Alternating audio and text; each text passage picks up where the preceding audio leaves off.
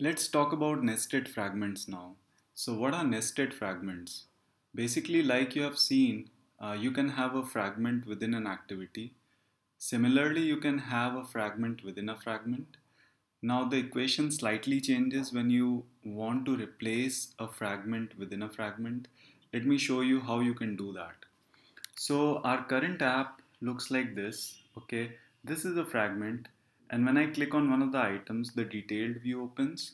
So that's another fragment which is replaced using the frame layout attribute.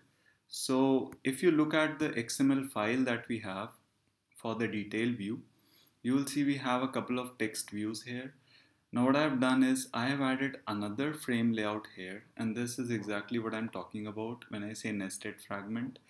It's like this will replace a fragment. Okay, so using this layout, I mean you have a certain height and width in your app, so a new fragment will take over, will replace this frame layout.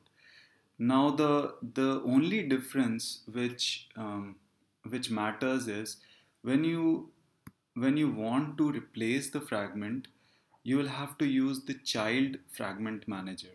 Now, if you remember in the activity class, we used the fragment manager, right? This was the code to replace the frame layout in the activity.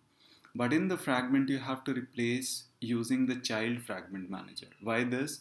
Because the back button, when you click on the back button, then the transactions can be handled in a better way using the child fragment manager.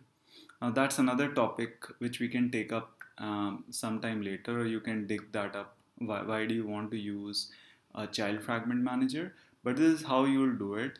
So when the fragment loads, then what you can do is you can get the child fragment manager and you can replace the frame layout with the fragment. I haven't created a new fragment, I've just used the employee list fragment that we have.